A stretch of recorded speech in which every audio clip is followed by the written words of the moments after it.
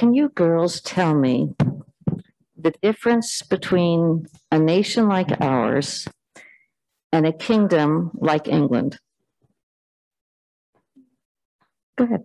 Our nation is a democracy, and kingdoms are anarchy.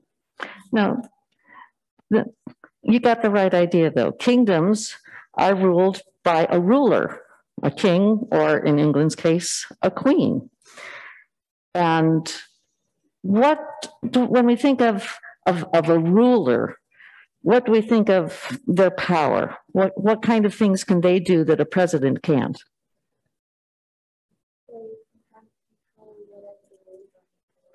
Yeah, they can control the rules. So when we talk about God's kingdom, who are we saying controls the rules? God. But there's a funny thing that happens. Do people always follow God's rules? Do people always follow the Queen's rules in England? No, because sometimes, even on this earth, kings and queens give people the right to make their own decisions. Do you think that the Queen liked the fact that Harry and Meghan moved to the US? I don't think so. I don't think that was something that she said, yeah, go ahead and do it. But neither did she say, you can't do it. She gave them room to make their own decision. And that's what God does with us.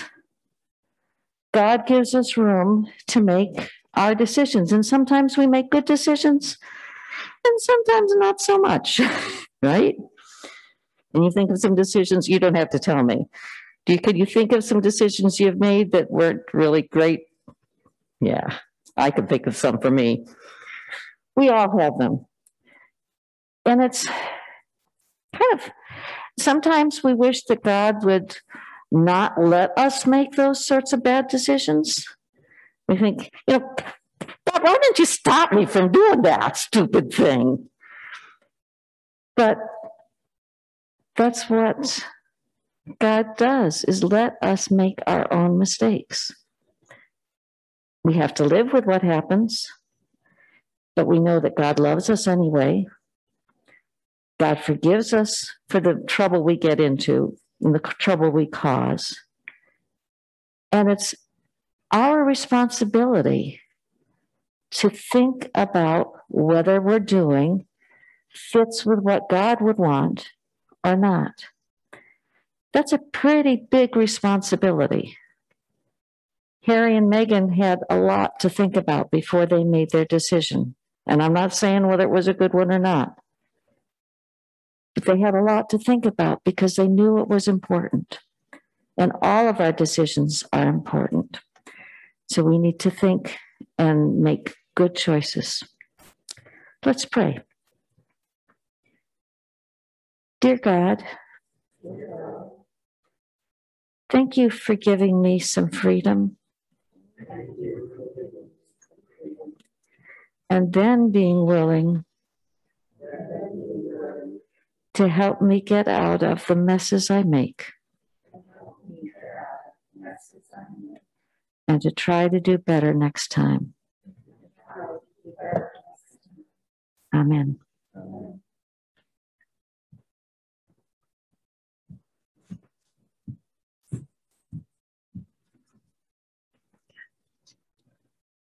Please pray with me again. Lord, we live in this world and sometimes forget that this world is your kingdom. And we have rules that you would like us to follow. We have a time every moment of every day to make decisions. In this moment of this day, let us listen to your voice.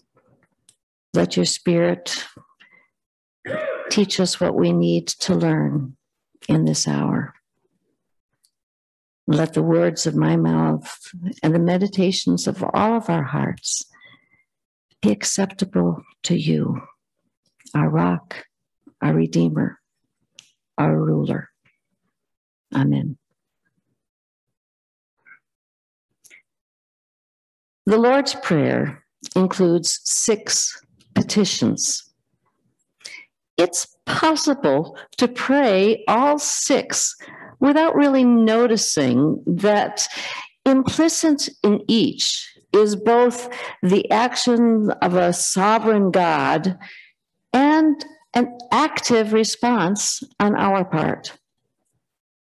This morning's focus will be on the first 3 of those, sometimes referred to as the thou petitions: thy name, thy kingdom, thy will. These matters encompass the whole world and all time. Our act of praying, though, places us squarely in the middle of that very broad view. The first petition is, hallowed be your name. We don't name or describe God. God does. It's odd how God has always wanted to be known, be personable and approachable, yet didn't want to give Moses a name, but instead be the unknowable, I am who I am. It's the action of a sovereign God that controls that revelation, determines how much we will or won't know about God and God's name. We don't hallow God's name either. God does that too. That happens through the actions God has taken repeatedly to save us and all humanity. It's those actions that reveal a holiness that's there with or without our prayer. What then is our role in this petition? What active response is expected of us? Well, because God is holy, God's people must be holy. Our sinfulness stands in stark and painful contrast to God's holiness. Disobedience that defiles God's name instead of hallowing it. In this petition, we're asking God to demonstrate that divine holiness again by acting in our time, in our situations, to save us from ourselves.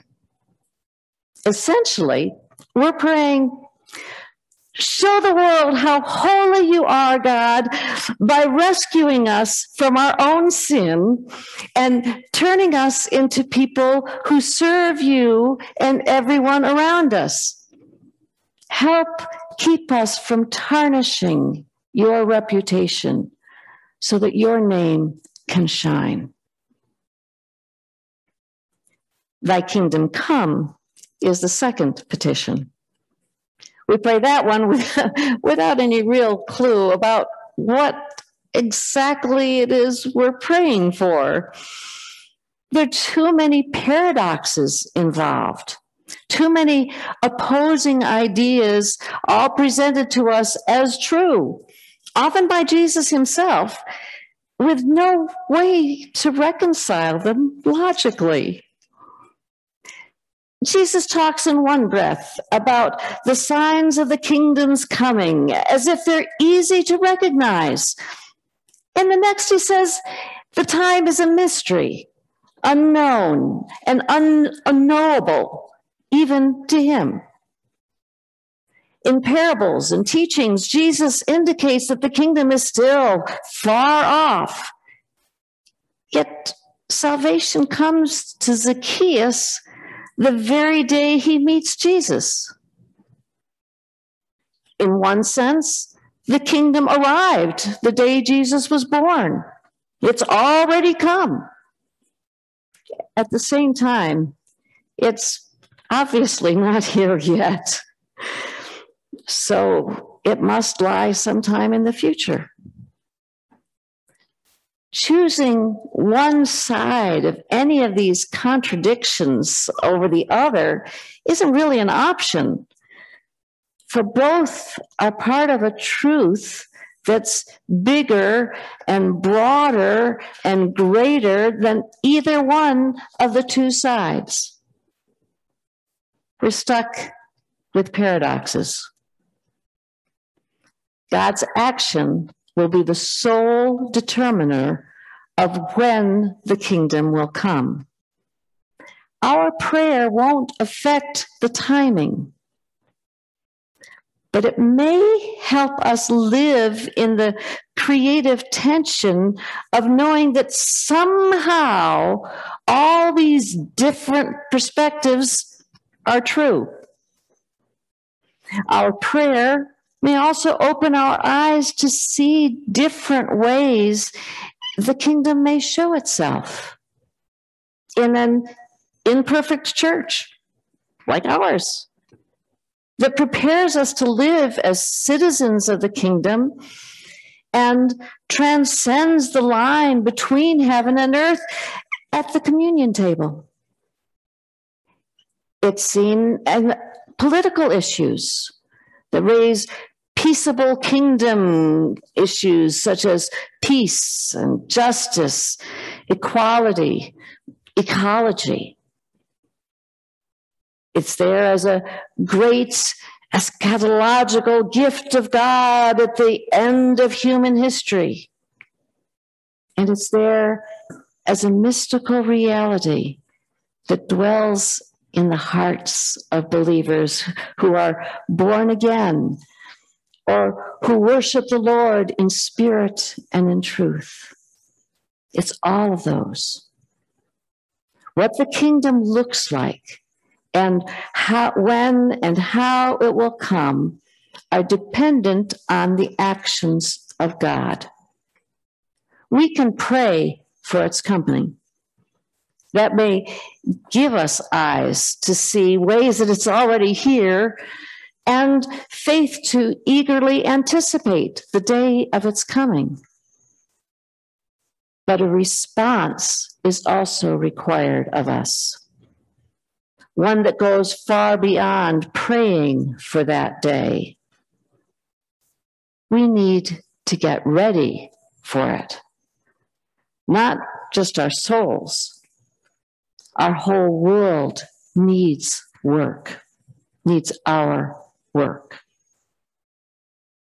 As Kenneth Bailey puts it, the faithful who pray this prayer are not an inward-looking circle praying merely for their own needs.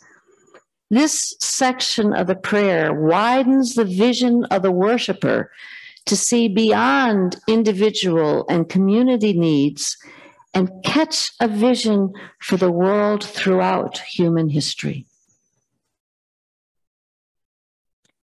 You'd think that the power inherent in God's sovereignty would eliminate the need for us to make the third petition, "Your will be done." If God's in charge, surely God's will be done, one way or another, even here on earth. God rules just fine in the kingdom of heaven. So our sovereign God is perfectly able to express the divine will and take action to enforce it. That's not the problem. We're the problem. God has given us free will and made us responsible for our own actions. Here on earth, sin interrupts the flow of God's goodwill, God's desire for good for all people. For God's will to be done here on earth as it is in heaven, we need to take the active response of caring as deeply as God does about what's being done in and on and to the God-created planet we live on, and what happens to all of the individually God-created people who live on this earth. We're praying for God's will to be done by us. As we pray each of the vow petitions, we don't need to worry about God's ability to handle the matters we raise.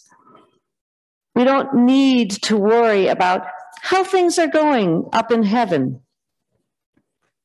We need to worry about the actions required on our part here, now, on earth.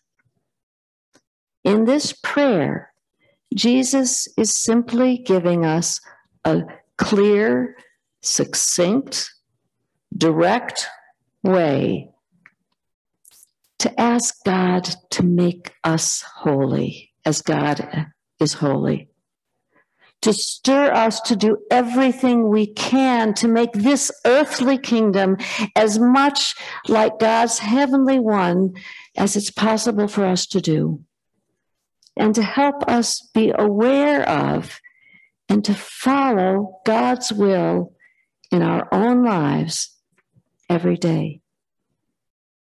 So let us pray as he taught us, in action as well as in words. Amen.